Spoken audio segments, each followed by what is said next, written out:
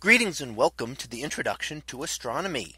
One of the things that I like to do in each of my introductory astronomy classes is to begin the class with the astronomy picture of the day from the NASA website, that is apod.nasa.gov/apod. And today's picture for August the 14th of 2021. Well, it is titled Island Universe Cosmic Sand. So what do we see here? Well, several different things that are actually quite far apart. And the two main objects seen in here are something within our own atmosphere, which is a tiny grain of sand burning up in Earth's atmosphere as it strikes it at very high velocity. So as this little piece of dust from a comet left behind, and in fact this from comet known as Swift-Tuttle, and the little bits of material left behind as that comet orbits the sun continue to orbit the sun just as the comet did. However, after a period of time, they may eventually strike Earth as the Earth passes through the path of the comet. Now that doesn't mean it's anywhere near the comet itself. It simply means that Earth is passing through the path of that comet and picks up some of that material. And they strike the Earth's atmosphere at very high speeds and they vaporize. So they never make it down to Earth's surface to become a meteorite, something that we can study on the Earth.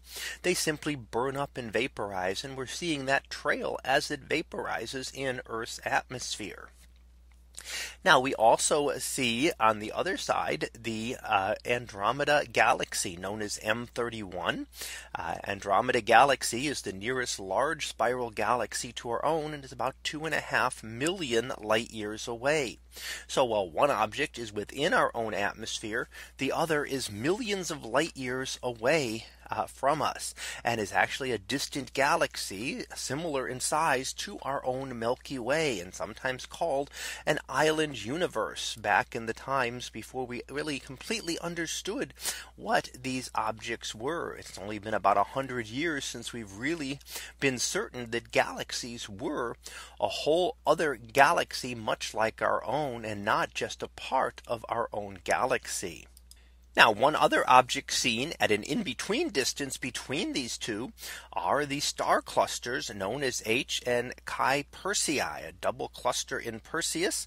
And those are seen by tracing the trail down towards the lower left.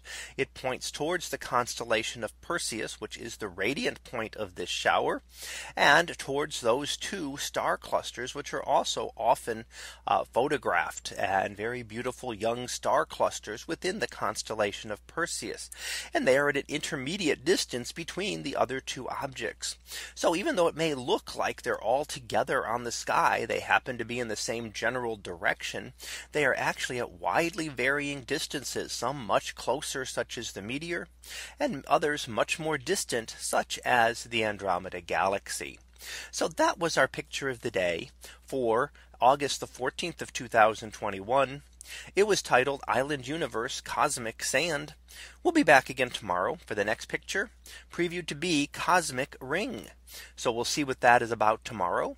And until then, have a great day, everyone, and I will see you in class.